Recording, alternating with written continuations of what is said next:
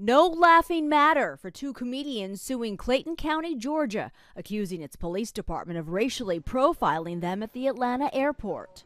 The experience was humiliating and dehumanizing. This needs to stop.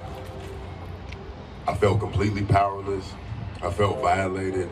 Comedian and actor Clayton English says he was about to get on his LA-bound flight at Hartsfield-Jackson Airport in October 2020, but was stopped on the jetway by two officers. In the jet bridge, two officers popped out, showed their badges, and started asking questions whether I had illegal drugs like cocaine and meth. After they searched his bag, they let him board his flight.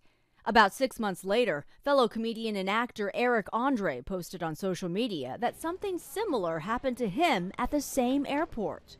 They asked me if I was selling drugs, transporting drugs, what kind of drugs I have on me, and it was clearly racial profiling.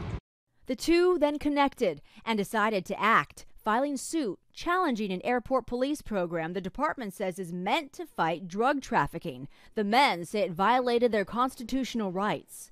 The lawsuit claims that from August 2020 to April 2021, there were more than 400 jet bridge stops by police, and 56% were black people.